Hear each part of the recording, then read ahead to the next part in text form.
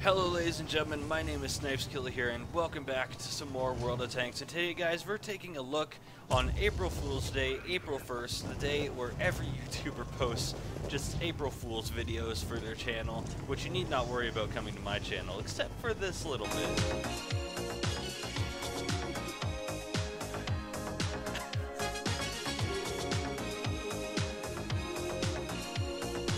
But yeah, what we're looking at here is the Moon Battle game mode that Wargaming have released on, I believe, all of their servers. And this is the IS 8-ball, pretty much pool table little game mode here, where you can see that corners of the map have little pockets in them with lava.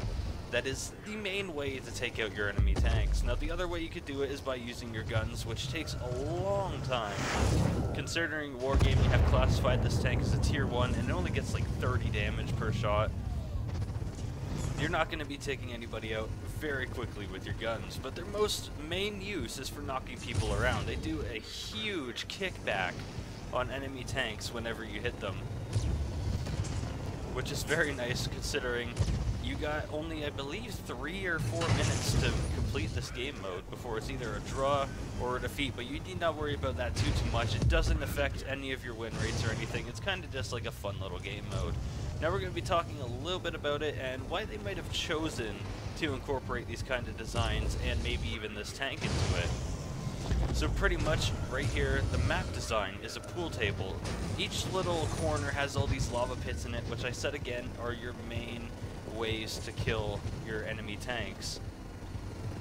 It's also got these little jump spots in it, nice and symmetrical on each side with a giant main one in the middle that you can use to just jump around, and I believe the gravity is kind of lighter in this game mode too, as you can see this little IS 8-ball flying in the air. So it's kind of, your tank is a little uncontrollable, but at the same time you can still control it pretty decently with this little ball shape on it.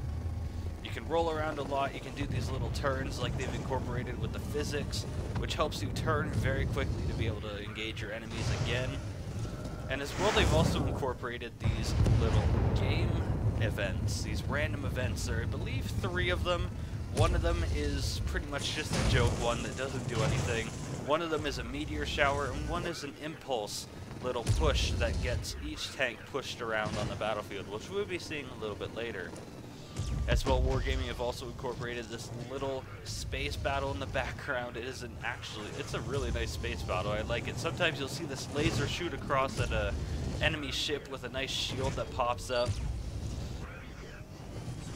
And then, of course, the tank. It's a little bit of a ball design, probably used because there's lower gravity on this map and you can flip pretty easily, as we can see here as I go flying, and here comes an impulse push that pushes all the tanks, and unfortunately I got pushed right into the lava here, which means game over. So yeah, this is the new game mode, April Fool's game mode that Wargaming have introduced, and this little IS 8-ball is just stuck here.